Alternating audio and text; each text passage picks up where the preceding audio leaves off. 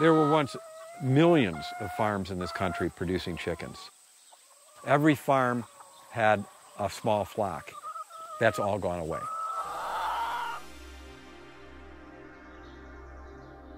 After almost 2 years of research, we were very disturbed to find that there really is a corporate agribusiness factory farm takeover of the organic egg industry well underway.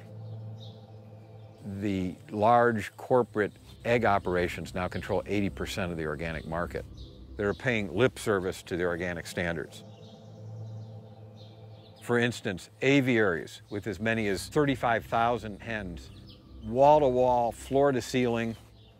We visited one farm that had 2 buildings with approximately 15,000 birds per building, with one 2-foot by 2-foot door. And even though the organic standards, the federal law requires access to outdoors for organic livestock, including chickens, some of these buildings provide either no access whatsoever or minute porches, 30, 40, 50, 80,000 birds that have, quote, access to these small screened-in porches. They're missing this outdoor opportunity. And they're missing a lot of the nutrients they get by foraging, the pecking behavior, eating insects, eating grass, foraging for seeds. Many of these larger producers who have no outdoor access for their animals claim their birds don't want to go outside. There's a reason that these birds don't go outside. They weren't let out when they were young. There's very inhospitable conditions, inadequate doors. It's a specious argument to suggest their birds don't want to go out. And it's placing family-scale farmers who are abiding by the standards at a competitive disadvantage.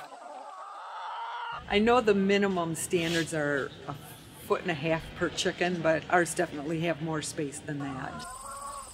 The gold standard in organic production is the pastured poultry producers, who either have mobile housing that they rotate in the pasture so the birds can be on a fresh piece of grass periodically, or they have a fixed coop but have a lot of land available where they rotate the birds to different sections, allow the grass to rest and regrow.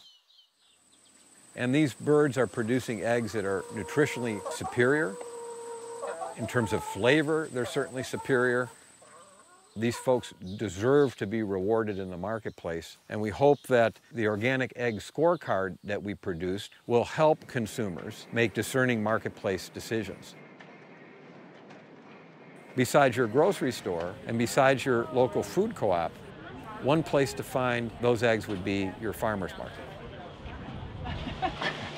Well, today we have 60 dozen, and they will go fast. We wish we had more in that respect, but we have raised more chickens in the past and found that 200 to 220 we found to be a good amount of chickens for the area that we have for them. Yeah. It was $4.25 each. All right. We always buy eggs from Green Farm. They're the best, aren't they? They taste the best. We run happy chicken. That's important to us. We know why consumers first come to organic food. It's families, especially with children, who want the safest and most nutritious food on their tables.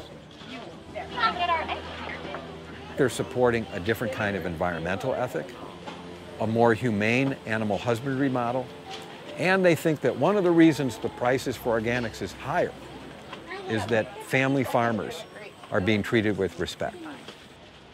So when consumers find out that their eggs are coming from hen houses with 80,000 birds that never see the light of day, they feel betrayed.